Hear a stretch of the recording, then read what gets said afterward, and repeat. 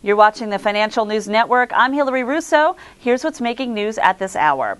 Goodrich Corporation reported a first quarter EPS of $1.52 today, beating out the consensus estimate for $1.25 per share. Revenue for the quarter was up 12% year over year to $1.9 billion, just above the consensus estimate for $1.87 billion.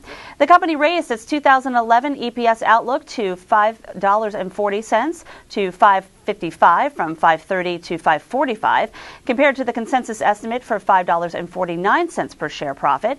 Commenting on the company's performance and its outlook, Marshall Larsen, Chairman, President, and Chief Executive Officer of the company, said, "We were pleased with our first quarter results. We saw excellent growth in all of our major market channels, which we expect will continue through the balance of 2011. Our commercial aftermarket sales growth of 12% was significantly greater than the growth in airline capacity and slightly higher than our expectations, and helped solidify our view that 2011 will be a strong growth year for this market channel despite high oil prices and even the tragic events in Japan."